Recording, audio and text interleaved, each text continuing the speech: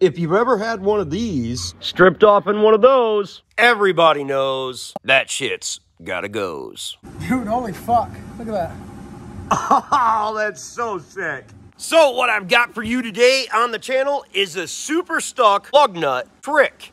I know I don't need to say, but it's super sick. You're definitely gonna love this trick. I'm also gonna show you how to get the lug nut out of the socket if it's ever stuck inside there, and that's a super trick as well. Okay, so we got a stripped lug nut here, and this is a common problem you're gonna have in your driveway. These lug nuts are 19 millimeter, but I'm gonna show you what to do if they're bigger. And it should have came off. So 19 millimeter is right around 3/4, and we wanna have a 12-point socket. The 12-point socket is gonna get ruined. Entre mon frère, it does not get ruined from this situation, and it barely fits over it.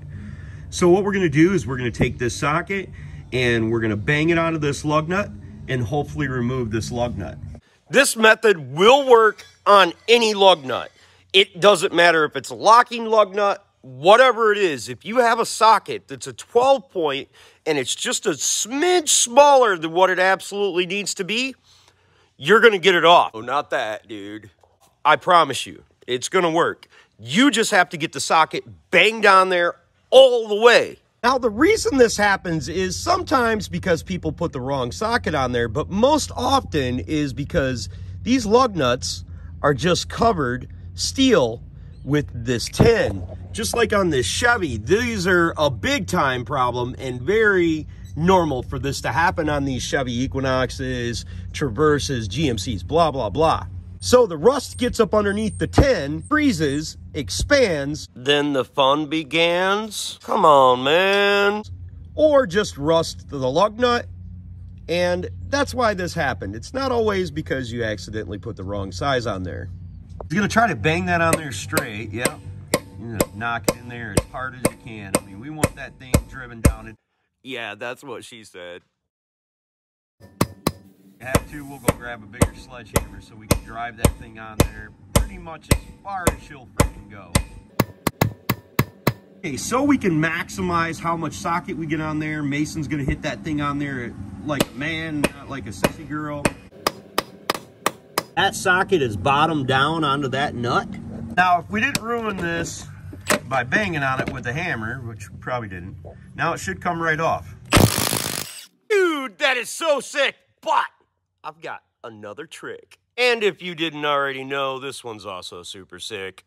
If you take this socket, in case you ever get a lug nut stuck inside one of these sockets, take it, use an extension, and you're gonna hit it right here. And what's gonna happen is that socket's gonna expel. And as he hits it, we're gonna notice it drive the lug nut out of there, possibly. Not sure if it's gonna work in this situation, but it might. 50 hits later. Look at that, boy. That ain't coming off of there. Maybe we can bang it some more and get it off there. Well, we all know what she said. It does look like it's coming down. I mean, because it was down here at the bottom. She said use a bigger hammer.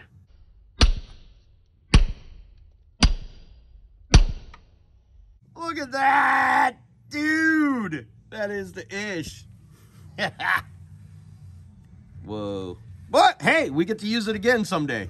Dude, holy fuck. Look at that. Oh, that's so sick. That is so sick, dude. Can't believe that worked. So say your lug nut is a 21 millimeter, you would use a 13/16 in that situation. Then obviously whatever corresponds with that socket is the one that you want to use. There's about 25 millimeters in an inch, so you can figure out the rest for different size lug nuts. So if you don't know me, I'm Ryman Clay here at the Clay Way, and I do this every single day. My job here on YouTube is to inspire and empower folks just like you at home to do things yourself. If anyone else can do it, I promise you, you can do it too. If this video was helpful, please consider subscribing, clicking the notification, sharing my videos, give me a sweet old thumbs up. If you've got a question for me, you can hit me up on Clay's AC and Auto Repair on the Facebook Messenger. I cannot help you with your old baby mama drama, but I may be able to help you fix that whip. Remember, don't be the next to them, be the absolute first of you, and if anyone else can do it, you can do it too. God bless, folks. Have the best of days.